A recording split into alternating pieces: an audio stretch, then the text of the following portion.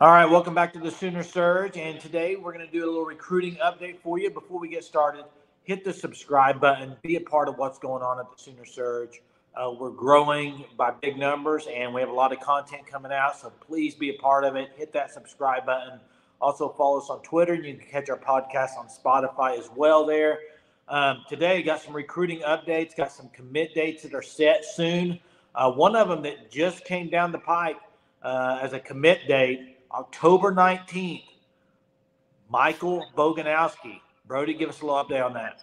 We've talked a lot about Boganowski recently, and I'm sure everyone had seen Steve Wiltfong predicted Michael Boganowski to end up an Oklahoma Sooner. This is someone who, Oklahoma's recruiting as, cheetah, if you will, but primarily safety. Brandon Hall is leading the way in that. 4-star linebacker, number one player in the state of Kansas. Right, and I want to refresh everyone. Caden Green was the number one player in that state last year, who I believe, or Missouri. He was one or two. One of those. Missouri.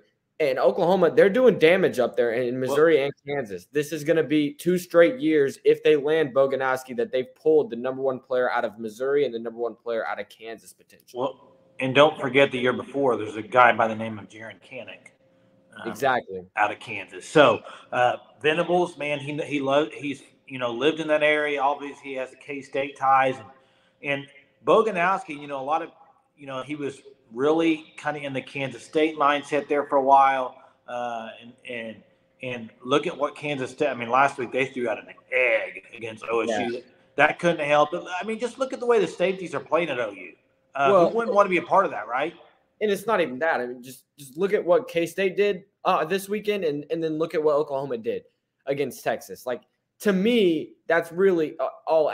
We're go to the SEC where, you can play in an elite defense, it seems. And he's the prototype for a cheetah, right? And I know everyone wants to make the joke about he's being recruited as a cheetah because, say that with a lot of guys. But he's the cheetah prototype. He really is. He's a linebacker safety hybrid. And maybe they want to use him there, or maybe they just want to use him at safety. I don't know. Boganowski being fonged, that's a big deal. And it's a great sign to see the Oklahoma's going to tap into the state of Kansas and pull in, Michael Boganowski. And they've done this a lot where they've gone into these states and got the number one player. Well, and it sounds like everything's trending in the right direction with Michael Boganowski with the fonged, prediction. And then just everything as of the last few weeks, it seems like everything's going good there. So that's October 19th. Put that on your calendar, guys. October 19th, we'll have info leading up to that as well. You have October 12th. You have this Thursday. You have the offensive lineman from NFL Academy, Brody. Yeah, Daniel Akinkunmi. He visited Arkansas State Week, and it seemed like everything has been all Oklahoma ever since. That's just what it seemed like.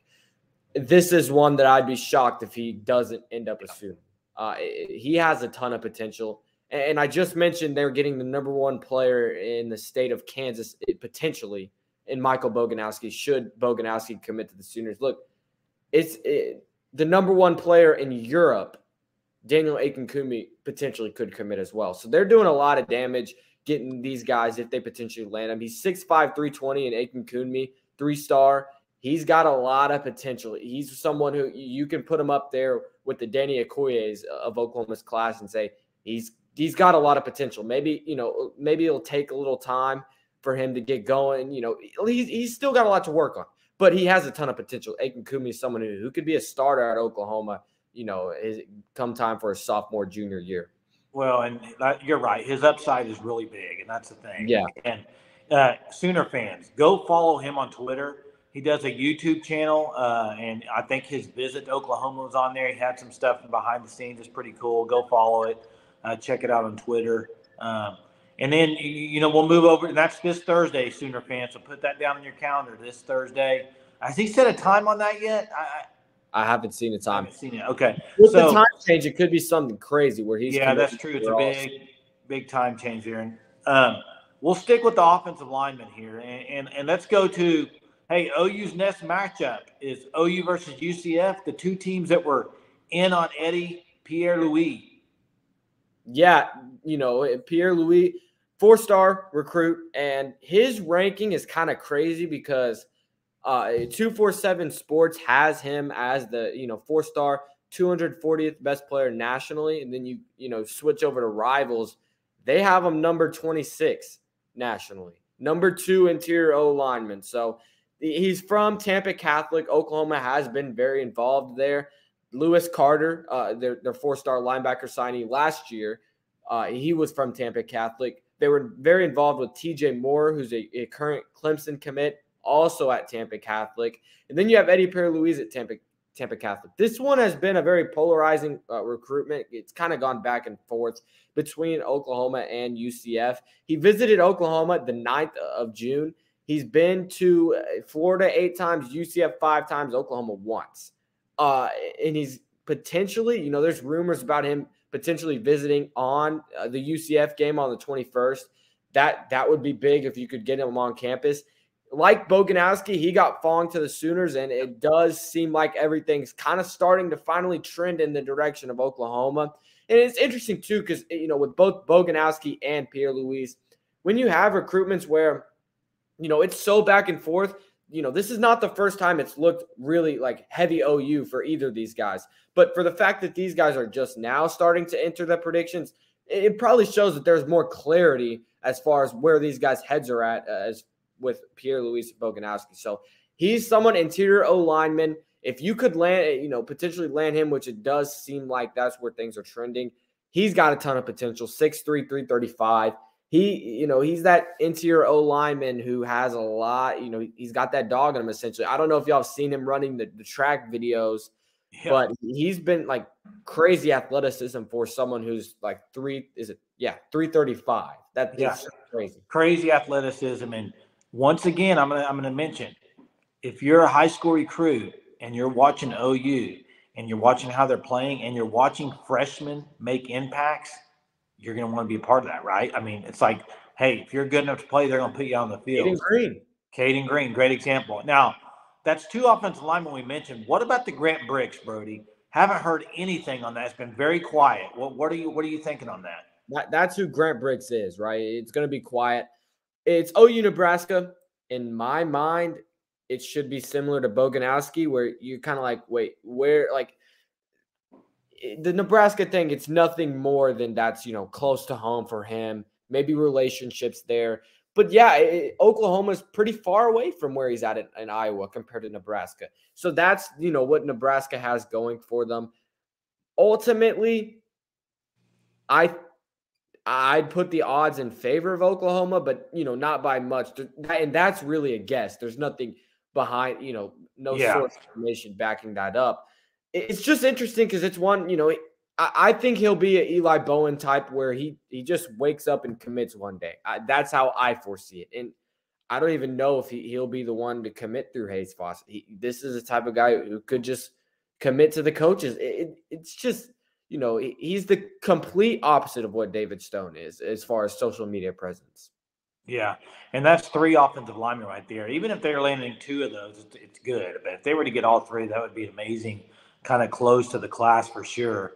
Yeah, because you already got 3 committed, and Isaiah Autry, BJ Brooks, and then Josh Isosa. So, yeah, I mean, potentially, I think it does seem like they're going to land Akinkunmi this week. And then Pierre-Louis, that's one that very much so seems to be trending in favor of Oklahoma. So it does seem like with when you look at the board left, it's, the top guys on there are Eddie Pierre-Louis, Grant Bricks, Michael Boganowski, and Devin Jordan. I can sit here confidently and say 3 of the 4 of those are very much trending in favor of Oklahoma. Yeah, Bricks probably the least confident you feel. Yes. That's kind of what I've been hearing as well. So that's kind of the main guys there. What about hearing anything on C.J. Jackson? I don't think C.J. Jackson I don't think he'll end up a Sooner. I don't think Oklahoma's going to be too involved there. What about Powers? And yeah, let me real quick on C.J. Jackson. He put out his, whole thing. I don't know if y'all saw the graphic of it, but LSU, there's a bunch of other schools. Oklahoma has been in contact there, and, they have been, pushing C.J. Jackson, but it does seem like he wants a complete reset in his recruitment, and I don't think Oklahoma – I think they're more focused on other defensive end targets in the 2024 class. Reggie Powers, If they can get him on campus, there's no way I don't see him committing. I think. Does the Boganowski stuff affect at all? I don't think it affects it. If you look at Powers, this is not someone you're going to say no to. There's rumors of him potentially visiting sometime soon. If you can get him on campus, I think you'll land him. It's Oklahoma and UCLA right now for Reggie Powers. All right. Any other guys you want to talk about? I don't think there's anyone else right now.